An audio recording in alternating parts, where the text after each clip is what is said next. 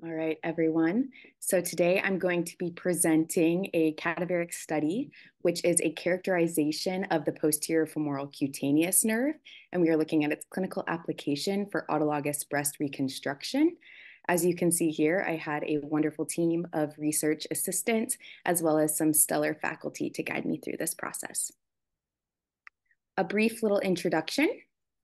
Today, we are talking about breast cancer and breast reconstruction.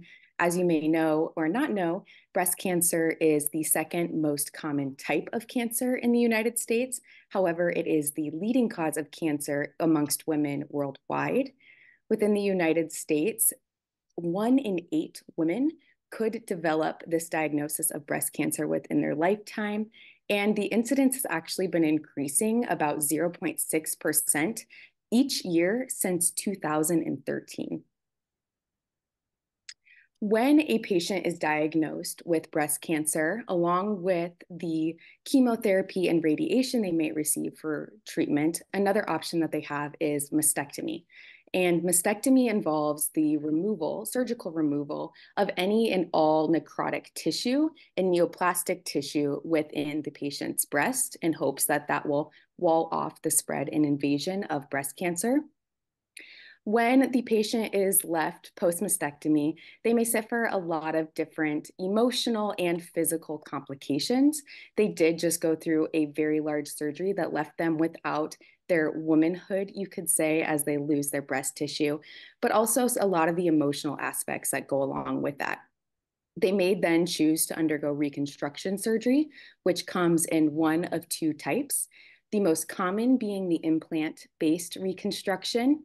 As you can see by the stat, 54.4% of individuals within 2022 chose to undergo this implant reconstruction, which involves an expander to stretch the skin and then the placement of either a silicone or a saline implant. But trends recently have been trending towards what is known as autologous breast reconstruction, which is actually the reconstruction of the breast using donor tissue from the same individual.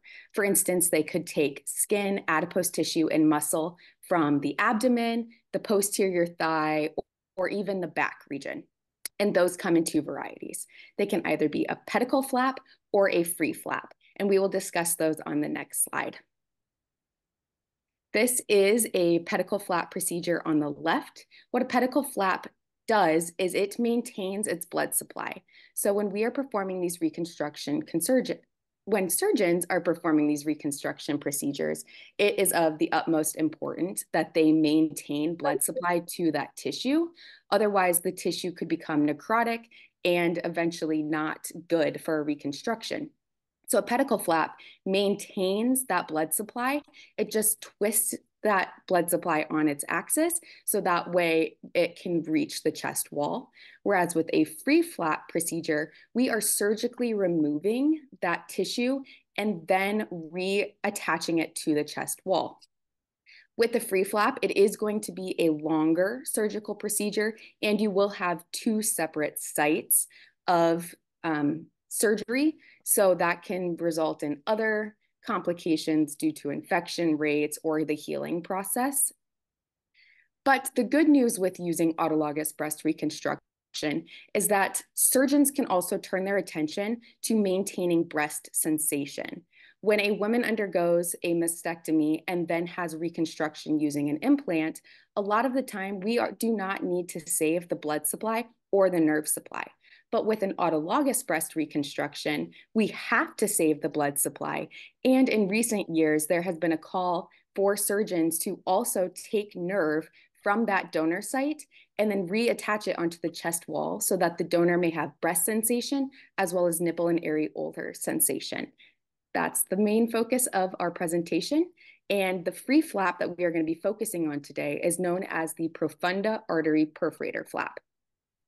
This flap, as you can see here, is actually taken from the posterior thigh, just below the gluteal region, removed and grafted onto the chest wall. It is then attached to intercostal arteries and nerves. But with this, it gets its name because it is relying on the arterial supply from the profunda artery, also known as the deep femoral artery for all you anatomists out there. And this flap is defined by the iliotibial tract and the gracilis muscle laterally and medially, as well as the inferior gluteal crease superiorly. Now, the inferior gluteal crease is a structure that we can see in living individuals as the gluteal muscles make this indentation or this fold underneath the gluteal region. However, in cadavers, in our deceased individuals, we do not have this inferior gluteal crease. So therefore, we created a grid system to help take this into account. As you can see, the flap itself is of an elliptical shape, and it extends about 6 to 7 centimeters inferiorly on the thigh. Well, you may ask, we know what the blood supply is. It's the profunda artery perforator flap, but what nerves lie within this region that we could potentially graft? This left image here shows you the cutaneous or the sensation component of all the branches that lie within the leg and the thigh posteriorly. And I would like to draw your attention to the purple region. The purple region is supplied by the posterior cutaneous nerve or the posterior femoral cutaneous nerve of the thigh. And you can see that it very closely lines up with the pap flap region as was discussed previously. The right image is a schematic that was created to show you where the posterior femoral cutaneous nerve is. And it lies just medial to the sciatic nerve as it follows the backside underneath of that muscle there known as the piriformis muscle. Now we know that the posterior femoral cutaneous nerve is a cutaneous branch off of the posterior femoral main trunk, but also keep in mind that this nerve supplies the gluteal region as well as the perineal region. So there you can see the cutaneous branch, and we are going to be focusing on the even smaller branches that come off of that. So what is our project goal? Our project goal and hypothesis was to characterize that posterior femoral cutaneous nerve. Where are the branches? What are their size? Is there a noticeable pattern?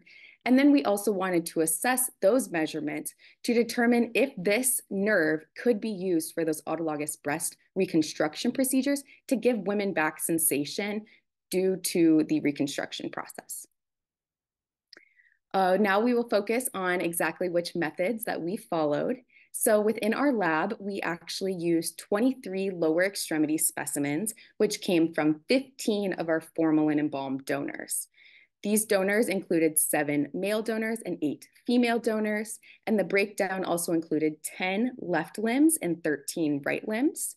Any donor that had a known surgery to their lower extremity, or if we noticed surgical scars, we did go ahead and exclude those from our sample size. The average age of our donors were 73 years old. Besides specimens, we also wanted to follow a dissection procedure that closely matched that of the profunda artery perforator flap procedure that they would use in breast reconstruction. So to do this, we had our patient lying prone. We did go ahead and mark our borders as defined, and then we used this grid system because we did not have an inferior gluteal crease in many of our donors due to the preservation process. So because of that, we wanted to create a anatomical based grid system so that all of our measurements would have a consistent variable to compare them between. So we went ahead and we palpated the greater trochanter, the tip of the coccyx, and the PSIS, and we placed T-pins there. We then drew, using wax string, a horizontal line and a vertical line as this image shows, and where they overlapped perpendicularly, we referred to that as our anatomical landmark intersection. And I will definitely be referring back to that when I get to measurements, so keep that in mind. This is a progression of exactly how we performed our methods. We marked our borders and we actually dissected down to the deep fascial layer where we reflected from a lateral to medial direction. We then used 3.5 loop magnification to locate the teeny tiny branches that lied within that pap flap region. And we marked them each with a different colored pin, as image B suggests. From there, we then went ahead and removed all of the overlying tissue in the gluteal region so that we we could create that grid system and find our anatomical landmark intersection for which measurements could be taken. After our measurements were taken, we then retro-dissected, which means that we followed that nerve and all of the branches that we identified back to the main posterior femoral cutaneous trunk, as image D suggests. Now, this slide can be a little bit daunting. These are all the measurements we took, but in summary, we wanted to figure out how many branches lied within each pap flap region. Also, what was its diameter? What was its length that you could identify? What was its length heading back to the main trunk? And then in relationship to the posterior thigh, we also used image J and pictures that we had taken to determine if those branches originated in the medial or the lateral aspect of that pap flap region. Another key component is we wanted to compare our stats in laterality. So we had 7 donors out of our main 15 donors that had their left limb and their right limb included in the study. So we compared all of our measurement means to each other to figure out if there was a predictable pattern within an individual from left and right limb specifically. And we did this using two-tailed t-tests. So let's discuss exactly what we found within those two-tailed t-tests and specifically characterization of the nerve in general. So our characterization table here is for all 15 donors that we did dissect in all 23 limbs. I want to point out those purple tables on the right. There were 79 individual branches found within the pap flap region. However, only 75 of which originated from the posterior femoral cutaneous nerve. 4 actually belong to the inferior gluteal nerve, which just goes to show that the pap flap region can potentially be supplied by various nerves. And the fact that we chose to select the posterior femoral cutaneous nerve for characterization is of more importance as it does supply the majority of the flap, but other nerves in the area could be used for similar procedures. We also identified that 22 of them originated just medial to the posterior thigh midline, whereas 45 were lateral. Based on this data and only our limited number of samples, it would be safe to assume that you can find the majority of the branches within that lateral aspect. Another key finding here is that in terms of branch number, there was anywhere from 1 to 7 branches in each pap flap region. However, an average of 3.26 were found per region, which is promising. You know that you have approximately 3 branches to choose from as a surgeon to follow back and use as a potential graft. We then compared lateralization in those 7 donors that had their left and right limbs included. And we found that within the right limb, there were 45 branches accounted for, and the left only 22. So based on this stat alone, you might start to think, well, the right limb is going to have more branches. But again, that is a limitation of our study, not having quite as many samples, but it is an interesting trend to keep in mind. The data table on the right side of your screen actually breaks down each of those 7 donors, their left limb and their right limb, as well as the mean measurements for each of those. So we use this data then to create our statistical analysis table, which will be shown here. And with this, you can see that only one of our values highlighted in red there actually came out to be statistically significant.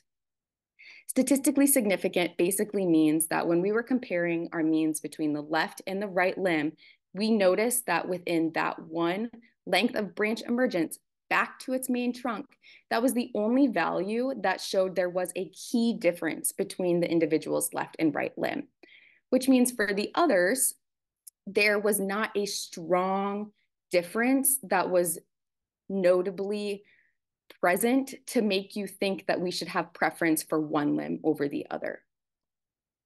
I do want to highlight here that the branch diameter was just slightly greater in the right limb amongst these individuals, whereas the branch length extending out of the deep fascia was actually slightly greater in the left limb.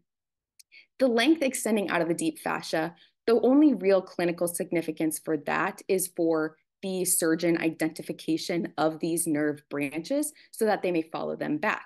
But as they follow them back, you'll notice that it was also greater on the left limb with a mean of 122.16 millimeters in the left limb, as opposed to the 81.21 millimeters in the right limb. So ideally, if looking at this data as a surgeon, you could argue that, oh, in these specific donors, the right limb had larger diameter possible, whereas the left limb may have preference for length. Diameter and length are of utmost importance during this coaptation or the grafting of a nerve from one location onto the chest wall, because you want to make sure that the diameter is great enough that you have enough room to surgically suture on one end of the nerve to another. Whereas the length is important because you want to make sure you have roughly 50 millimeters worth of length available for you, so that way you can have a tensionless graft and that the nerves can have time to grow without tension and then provide sensation ultimately. There are some limitations of our study, and I've actually highlighted the majority of them. This sample size of only 23 limbs is relatively small, although it is a great increase to the last previously performed study, which only included 10 limbs. We also had the limitation of the fact that our donors lacked that inferior gluteal crease, but we did try to use our grid system to counteract that limitation. There's also a known shrinkage of nerves and arteries within embalmed donors due to the process of them being in our lab and just drying out. In conclusion, we can say that we did successfully characterize the posterior femoral cutaneous nerve and its branches, specifically in the location of that pap flap. However, our data and our statistical analysis showed that there is not a consistent pattern within the PFCN location or its branch characteristics. Besides that, though, this indicates that before a surgeon attempts this procedure, it's always good to perform a pre-op visualization study. We use pre-op visualization studies all the time to make sure that we have proper arterial supply, but we could say the same for our nervous supply if we are going to prioritize the saving of these nerves and the grafting of them to provide sensation. We also noticed that the non-significance is actually pretty clinically reassuring as long as the surgeon perform this procedure in a very careful and stepwise manner so that they can identify the nerve branches and adequately and feasibly use those nerves to graft. The lack of an appreciable and consistent anatomical branching pattern was not necessarily predicted based on our hypothesis, but it does support the need that we have branches that are viable for this procedure. You just have to be very strategic on how you approach this procedure. Besides that, I would like to acknowledge my research team that put in many hours to collect these samples in a limited time frame, as well as all the advisors on faculty who have helped me with statistics, and specifically Dr. Tony Olinger. He created some of the images that you saw today to help explain a lot of the different nerves as well as the pap flap itself. And then ultimately, the donors get the most respect and acknowledgement here, because without them, we would not be able to continue doing these many cadaveric projects and learning and applying it into the clinical field. Other than that, if anybody has any questions, I would love to try to answer them.